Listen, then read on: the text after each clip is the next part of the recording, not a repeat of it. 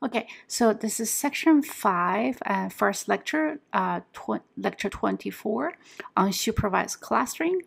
So in this lecture, we will focus on introducing what is clustering and what is hierarchical clustering. So in module 1, we will focus on just about clustering.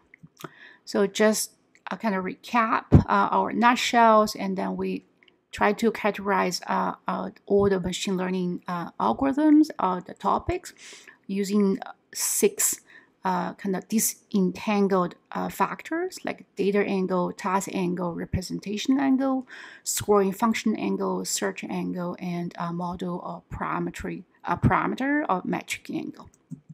So again, so because this is the last section, so I want to kind of review. In the data that variable, we covered tabular data and 2D grade imaging type of data, and 1D sequential text type of data. So we don't have time to cover graph structured data and set structured data. And with regard to the tasks, so we have finished regression. We also finished quite some about learning theorems and supervised classification. And we don't have time to cover graphical models. So in this section 5, we will focus on supervised model, and we will have one invited speaker to teach us about reinforcement learning.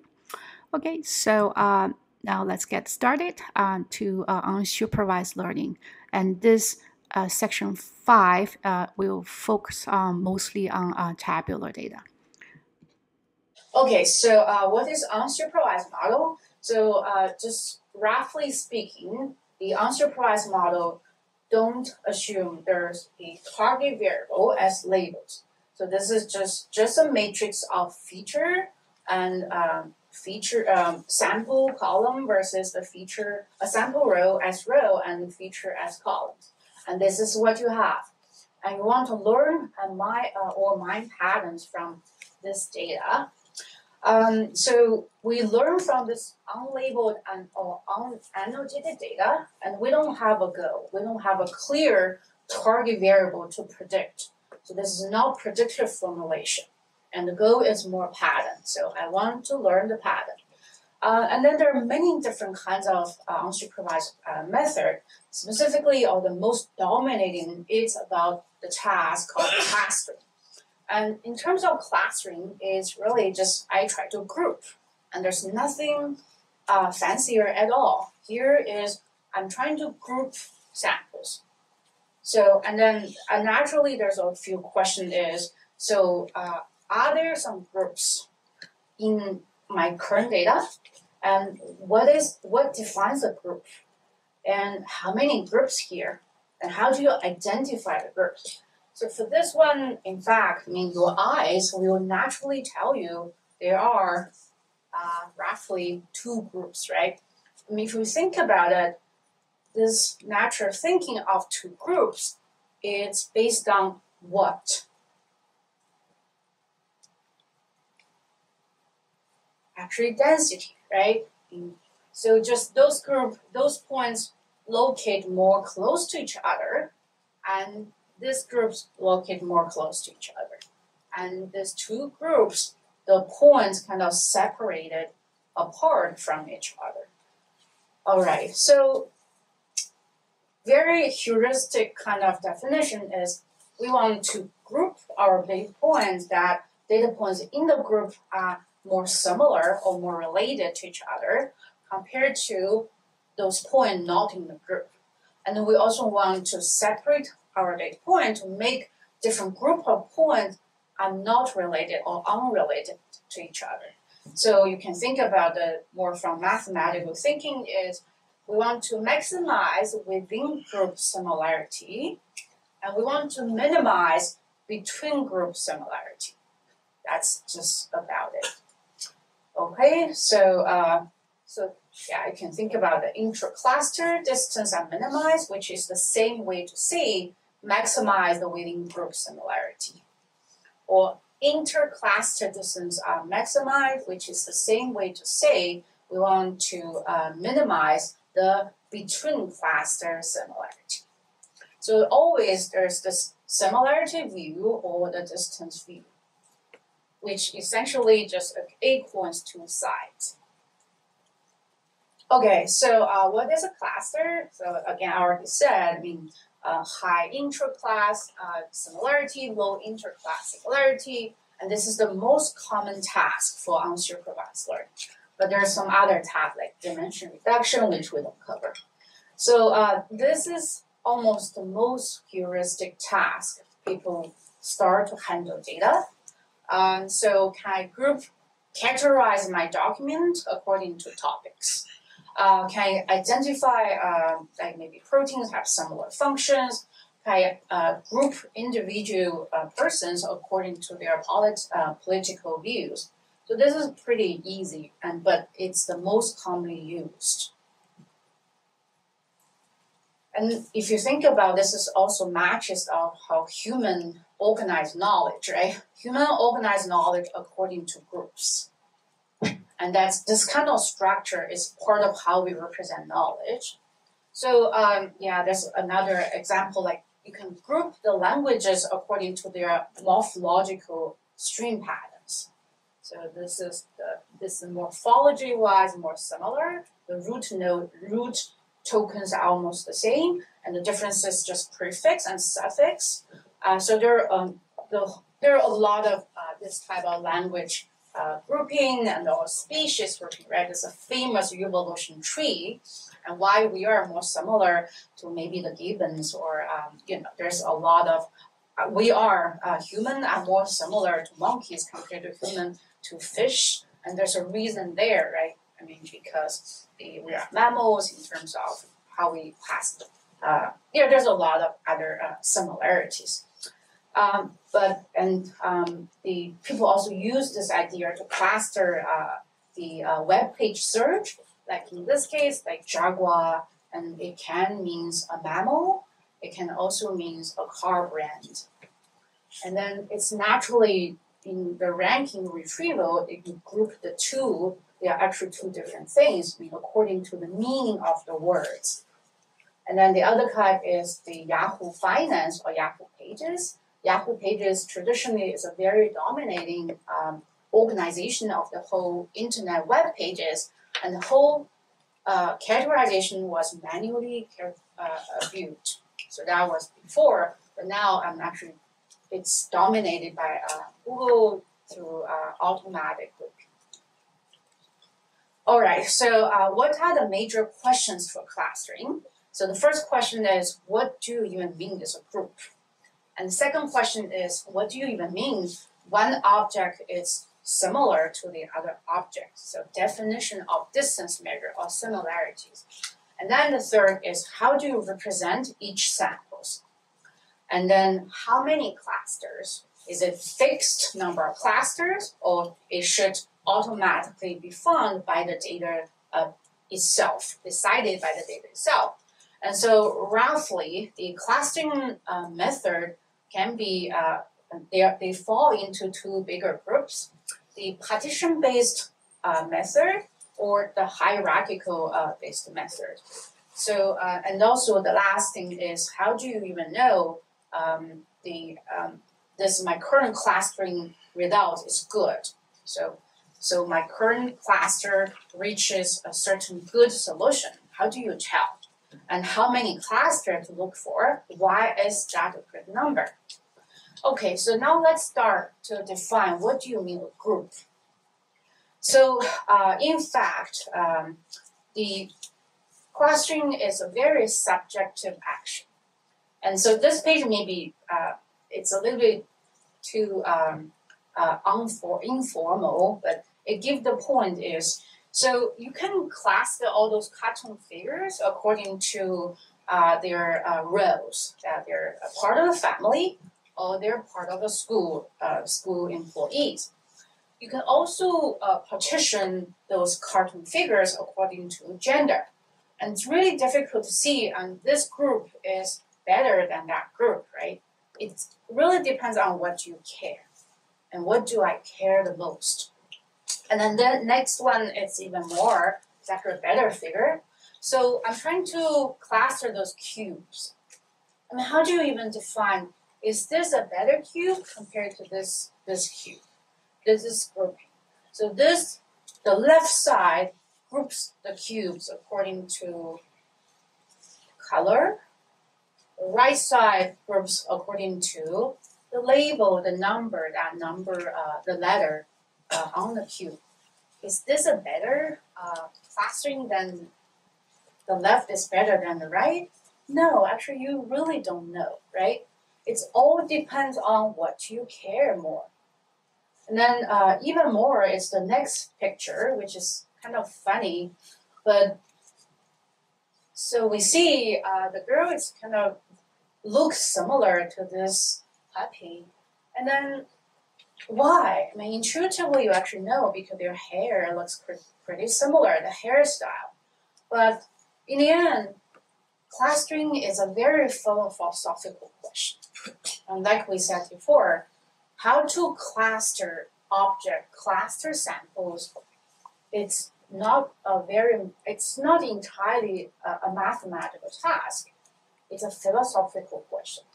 It's about the specific data, about specific applications. What do you care the most? So, this is not task agnostic, right? Whatever we said, I mean, it depends on you, right? It also depends on the user. So maybe this user cares about hairstyle more, the other user cares about species differences more, and there's no way you cluster this as similar. So it depends on the end user. But as a method, we just carry a more pragmatic approach is, okay, so let's just assume all the samples can be represented in a vector space. And that's more a numerical vector space. When you're facing this numerical space and you actually do not know what feature is more important than the other, in that type of situation, what would you do, right?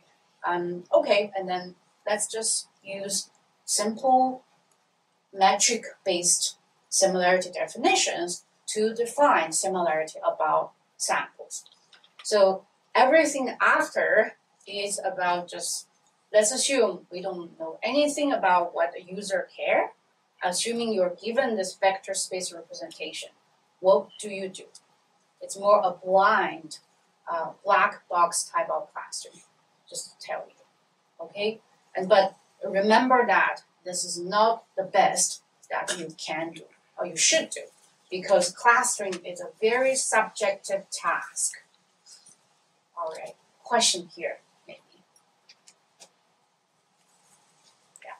Always, whenever performing clustering, be careful. Don't make too conclusive conclusions because the clustering itself, it's very subjective. All right, okay. So now, because we don't assume anything, we assume features are equally important, and then that's in a vector space, then we just use a normally defined distance metrics to measure the similarity among points, among samples. So what makes a good distance measure good, right? So normally we want to look for those, the four properties. The property like symmetry, property of self-similarity, property of positive separation, and the properties of triangular inequality. So let's see, why do we care that? So symmetry means AB, the distance among AB is the same as distance as BA. So because you want to avoid, you can claim Alex, it's like Bob, but Bob looks nothing like Alex. So we want to have those kind of metrics or distance measure have symmetry properties. And the second property is called self-similarity, which means if you do the distance measure of a sample versus itself, it gives distance 0. And this is an important property is, so if this doesn't hold, it's, you may have, Alex looks more like Bob than Bob itself, which is odd, right? If you think about it from the common sense, right? So everything here in the end trying to make or try to enforce the common sense properties on the distance measure you create. So if you think about it, you have a lot of domain related maybe distance measure, and then if you want to have the generic clustering applied on it, so better check if they follow this 4 type of properties, because this gives you good common sense guarantee in terms of what type of clustering you get. Okay, so then positive separation, if A and B, so AB equals to 0, distance equals to 0, if and only if A equals to B. Because we want to avoid if you get distance maybe C and D equal to 0, but C and D are not the same. Which means what? Which means using this distance measure, there's no way to tell apart C and D. And there's no way. And then triangular inequality, we always know that, right? This is give a good geometrical properties. So Alex is more like Bob, and Alex is very like Carl. And then you hope this triangular, this is like 2-step relationship could give you a property, and because A and C, distance of A and C and distance of B and C, so they're all very similar to C, A and B. So you want distance of A and B to be smaller than the summation of A and C and B and C to just guarantee the A and B are not too different from each other, just because both are very similar to A and C. And this is again is a common sense, right? This is a common sense property. And you just use mathematical formulations to try to check if my distance measure satisfies that common sense property. So in the end, you can define whatever distance measure you like, right? But having this kind of property could guarantee good properties of the classes that you use clustering algorithm to generate. Again, so then let's give examples of the distance measures satisfy that for property. So normally, and in fact, they all follows what we learned before, the L1, L2, Linf. So this is the Euclidean distance is the L2 norm, which is just each element, the differences take quadratic, and then sum over all the elements and take a square root. That's your Euclidean distance, right? Then the L1 distance, then the Linf distance, they are all under this family called Minkowski metric family. And then just to give you a geometrical view, and then the x and y, the Euclidean distance is geometrically just the line connect x and y, and that's the length of that line is the Euclidean distance. And then the L1 distance is just 3 plus 4, and then L2 distance is just whatever is larger. In this case, 4 is larger. So it's all very intuitive. It's really just this triangles, the right angles longer corner length or the direct connected length. So they all follow that 4 properties. And the classic string distance called Hamming distance, which we already normally learn from our algorithm class, is in fact a something called Manhattan distance. It's actually the L1 if your features are binary or symbolic. And then there's another classic distance measure called Pearson correlation, which we covered many times before when we talk about correlation among in the feature selection section and also in the Gaussian mixture model. So we had a lot of discussion about Pearson correlation. It's a bounded measure. It's from +1. It's from -1 to +1. It's a unit It's actually not unit dependent, and also the famous cosine distance is a special case of Pearson correlation. Cosine distance measure is really just the Pearson correlation on centered data. So there's no mean x, mean y, x, y if they are zero vectors, and this is in fact just cosine distance.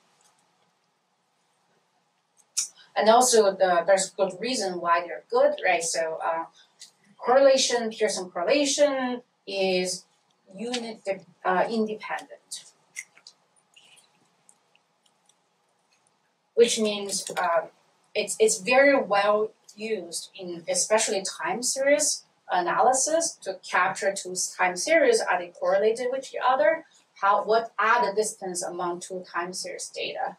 So in this case, if this gene B or this whatever is time series got pushed up, I mean the unit, because when you measure, there's some maybe has on the different scales, and it's pushed up maybe 10 times more on every entries, but the Pearson correlation you calculated with the B and versus the A will be still the same because the properties of Pearson correlation. What it really measures just if X improves, what's the tendency of also B improve. So it's a good measure because of unit independence property. Great. So this is the end of this module. See you in next module.